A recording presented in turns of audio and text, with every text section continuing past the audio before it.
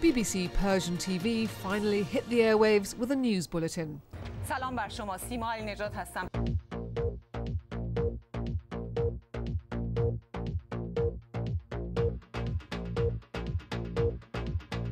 امیر پایور که این موضوع رو پیگیری کرده در استودیو با منه.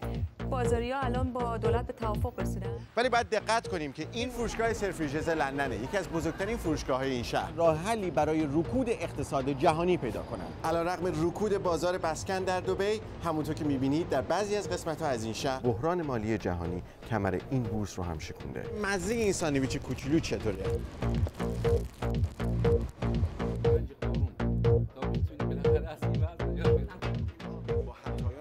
صحبت میکنن، نگرانی های خودشون در مورد آینده انرژی رو مطرح میکنن و همینطور دنبال مشتریان جدید.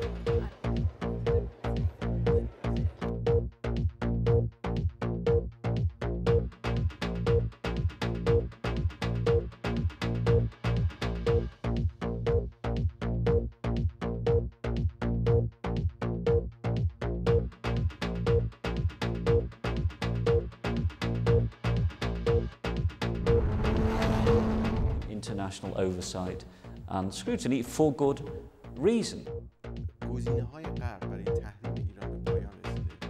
Well, sanctions are one option amongst many. Amir, Obama says he's seeking honest engagement based on mutual respect. How is this message being received in Iran? It is time for new era, for revival, for renovation, and this will resonate and has resonated very well with the Iranian people who've already heard the message. Are they still planning to do that, do you know? Two opposition leaders are still planning to go ahead. What are their options now? What could they do to move this forward? The battle is moving from streets into the corridors of power. Mr. Ahmadinejad's government doesn't really change at all. That is 11 ministers changed in 4 years, which was also an indication of the rocky relations he had with the parliament so far. We want to make sure that civilian air safety is preserved. I guess the licenses you referred to must be license of Iranian transactions Regulation 560, which specifically says certain spare parts which are necessary for aviation safety are allowed to be re-exported to Iran. Do we know how many such licenses have been issued in the past 10 years, specifically for aviation industry?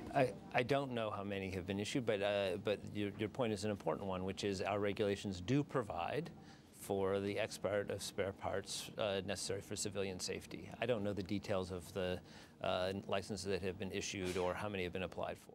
Question is how easy they are to obtain, and whether if someone is applying for them will automatically go under the radar of your organization. I don't know how difficult they are to obtain. I do know that it is our policy to grant licenses in accordance with that regulation, which is intended to protect civilian air safety. Let me take this last point. The 8 people, Iranian officials whose assets have been frozen in the States on the grounds of human rights. Do we know if any of them had actually any assets in the United States? You know, I'm really glad you asked that question, because people always ask when we designate people in the United States, and one of the effects is that that their assets are frozen in the United States. And a lot of times they don't have assets in the United States. Let me tell you, people don't like to be on that list. You know why? Why? It's not just because it doesn't just freeze their assets in the United States. That list goes to every bank in the world. And it's our experience that financial institutions around the world do not want to do business with those individuals and entities that have been singled out for illicit conduct, whether it's violation of human rights, whether it's proliferation, whether it's support for terrorism. You say you're giving Iran a stark choice between integration into international community or isolation. Well, what if Iran is choosing isolation? What if Iran is on the path to become another North Korea? How would that help your cause? That wouldn't help our cause, and we hope that that's not what they'll choose. We believe that Iran does not want to be another North Korea, that Iran does not want to be a hermit country. We believe that that's inconsistent with not only Iranians' self-image, but also our image of Iran as a cultural and historically significant and cultural leader around the world.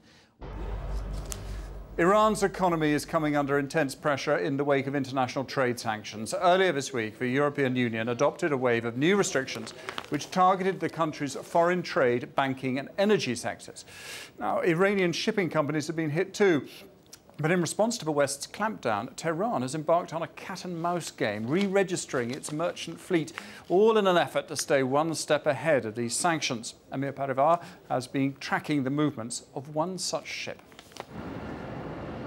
Portugal.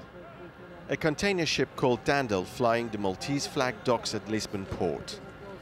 This ship loads cargo all day and night and will sail to the Mediterranean Sea before sunrise. But there is more to Dandel than meets the eye. Dandel, when it was built, was called Iran Isfahan, a name which can still be read under a thin cover of paint. It used to fly an Iranian flag and was owned by Iranian shipping lines. 3 years ago, it changed its name to 12th Ocean and flew the German flag. A year after that, it became Dandel. But why the changes of name? Iran is increasingly being squeezed by international sanctions, aiming at halting its nuclear and missile programs. Earlier this week, the European Union published a tough new list clamping down on companies and people doing business with Iran. The foreign ministers adopted new restrictive measures against Iran. The EU list includes Iranian shipping lines plus 24 of its affiliate companies registered around the world. But Dandel is not the only Iranian ship to change its identity in the past 2 years. Iran Kermanshah became Asena with Cypriot flag. Iran Ghazi became Ajax with Hong Kong flag. And Iran Gilan became Bluebell with Maltese flag. The list goes on and includes over 70 other ships. Occasionally a ship is renamed or reflagged, but this was a pretty suspicious amount of activity at one time. Certainly is what makes it look as if it was meant to evade sanctions.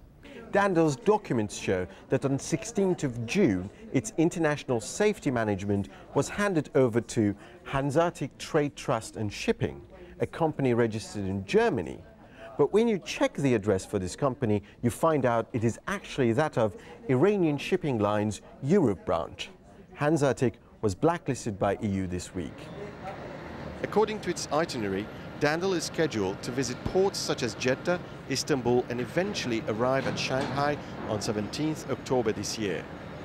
International sanctions are taking their toll on Iran's economy, restricting the movement of Iranian-registered ships. And that means many more vessels like Dandel are likely to see changes of name. Amir Paivar, BBC News.